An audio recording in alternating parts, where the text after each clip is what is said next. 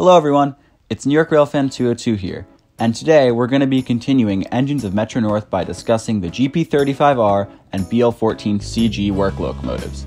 This is the second and final part of the work locomotives episode.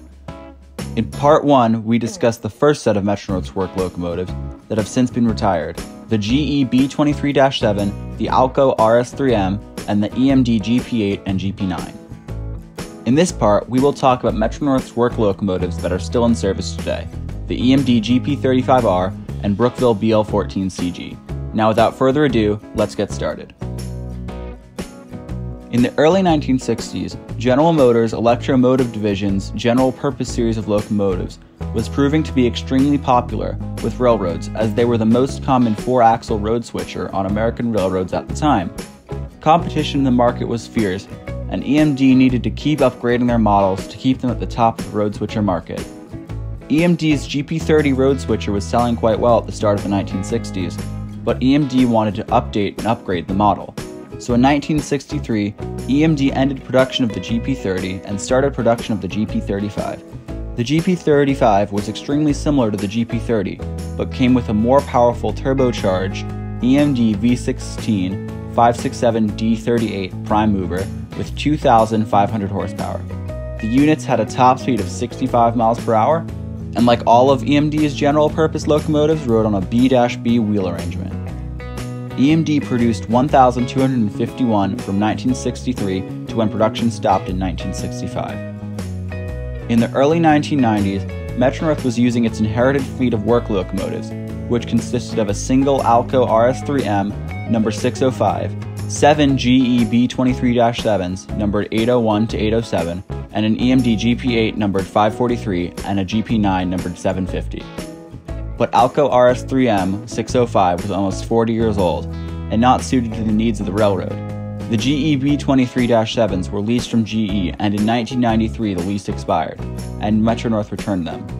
These units were then purchased by BNSF and still wore their Metro North paint, but are now out of service. Metro North decided to replace the GE B23-7s and their single ALCO RS3M with rebuilt GP35 locomotives classified as GP35Rs. Metro North selected 6 Conrail GP35s for the railroad to rebuild at their Junetta shops.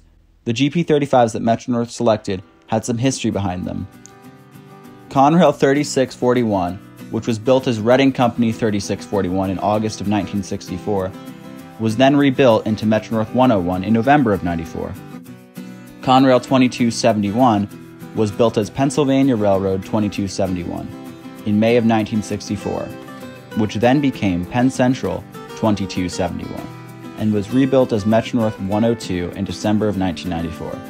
Conrail 2251 was built as Pennsylvania Railroad 2310 in November of 64, and then was renumbered to Pennsylvania Railroad 2251, which became Penn Central 2251, and was rebuilt into Metro North 103 in March of 1994. Conrail 2350 was built as Pennsylvania Railroad 2350 in February of 1965, which then became Penn Central 2350, which was rebuilt into Metro North 104 in April of 1994. Conrail 3637 was built as Reading Company 3637 in August of 1964, and was rebuilt as Metro North 105 in December of 1993. And lastly, Conrail 2274, which was built as Pennsylvania Railroad 2274 in May of 1964, which became Penn Central 2274, which was then rebuilt into Metro North 106 in May of 1994. This rebuild modified the original engine by removing the turbocharger to improve reliability, but also reduced the engine's power from 2,500 horsepower to just 2,000. The units emerged in Metro North's blue and white paint scheme, similar to what the GP8 and GP9 had. With the addition of these units, Metro North also retired ALCO RS3M 605, which is now preserved at the Danbury Railway Museum. The GP35R is carried on in service, being one of the most reliable engines on the railroad, but most of their components were original, having been built in 1964 or 65, which was almost 50 years ago.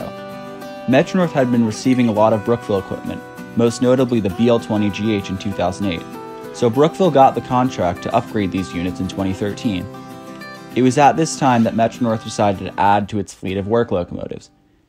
In addition to the 6 GP35Rs Metro-North already had, the railroad added 2 standard GP35s to the program, numbered Metro-North 107 and 108. Metro-North 107 was built as Sioux Line 728, which was then transferred to the Wisconsin Central, numbered 728. It was then renumbered as Wisconsin Central 2554. It was then sold to the U.S. Rail Corporation, Jackson, Florida Division, numbered 351. Then it was sold to On-Track Rail Services, numbered 351, and it was finally sold to Great Miami, numbered 351. The unit was then placed up for sale in 2012, where Metro-North purchased the unit and added it to the rebuild contract.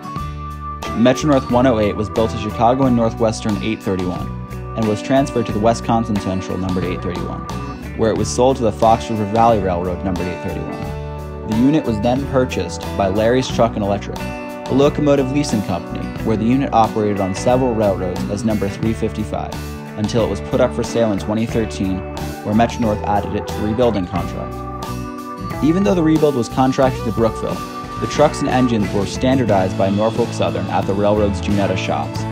Norfolk Southern completely rebuilt the trucks and swapped the engines for a V16 EMD 645 prime mover. This was essentially the same engine they already had, as there are a few differences between an EMD 567 without a turbocharger and an EMD 645 prime mover. The power output of the prime mover did not change, as the GP35Rs still had 2,000 horsepower. After Norfolk Southern completed the work, the units were sent to Brookville, where the locomotives were stripped down to the frame and restored. Brookville also added new technology to the units to control their emissions. The new electronic control system can now be used to diagnose problems, making the units easier to maintain. After the units were tested for emissions by Norfolk Southern and CSX, number 105 was sent to Metro-North for testing. The railroad was happy with the unit's improved performance, and it entered service on October 24, 2015, in a paint scheme similar to the Metro-North owned BL14 GHs. A second unit, 107, entered service a few days later. A second unit, numbered 107, entered service a few days later, and between 2015 and 2017, the remaining 6 locomotives would be sent out for rebuilds, ending with Unit 108 at the end of 2017. It has been 3 years since the completion of the rebuild program, and the engines are just as reliable, but easier to maintain, making the rebuild by Brookville an ultimate success. The Bl14 CG locomotive is a new type of low-emitting generator set locomotive. A generator set, or genset locomotive, does not have one prime mover. It has a few smaller prime movers that are individually controlled. If the engine is idling, it can shut down all but one engine to help control emissions and fuel consumption. But if a heavy load is placed on the unit, it can fire up all of its engines for maximum power. The Bl14 CG is no different from a typical genset locomotive, with 2 700 horsepower engines that combine for a total of 1,400 horsepower. The locomotives also have regenerative braking. Once only on electric locomotives, the Bl14 CG uses the energy created when braking to generate electrical power for things like lights and HVAC systems to reduce fuel burn.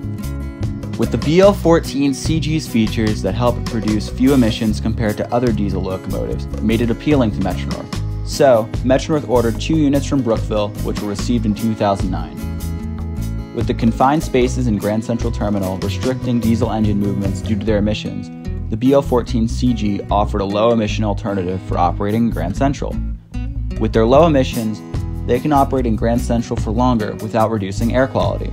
With these features, these locomotives operate almost exclusively in Grand Central Terminal, which is why they are painted yellow for better visibility underground. The locomotives carry out maintenance and rescue trains, and sometimes switch cars in the depths of Grand Central. With the introduction of these units, Metro-North had no need for the traditional diesel locomotives that performed these jobs. With the introduction of these units, Metro-North had no need for the traditional diesel locomotives that performed these jobs, therefore eliminating 2 maintenance locomotives from Metro-North's fleet. As the EMD GP8 and GP9 locomotives were the oldest and most unique of Metro-North's maintenance locomotives, they were shortly retired after the Bl14 CGs were received in 2010. The Bl14 CGs were not as versatile as Metro-North would have liked, as while they are great for working in Grand Central, they are not well suited for working outside of the terminal. They are underpowered when compared to the GP35Rs, and since the locomotives lack alerters, they are limited to 25 miles per hour. This is why Metro-North added 2 additional GP35's 3-build program to supplement the shortcomings of the BL14 CGs. And now we are left with the complete history of Metro-North's work locomotive fleet. With the old and reliable GP35Rs and the new and modern BL14 CGs, Metro-North's work locomotive fleet can carry out all the maintenance duties needed on the railroad. I hope you enjoyed this episode. If you liked it, like it, and if you loved it, please subscribe, and leave a comment for anything else, and I hope to see you in my next video. Goodbye.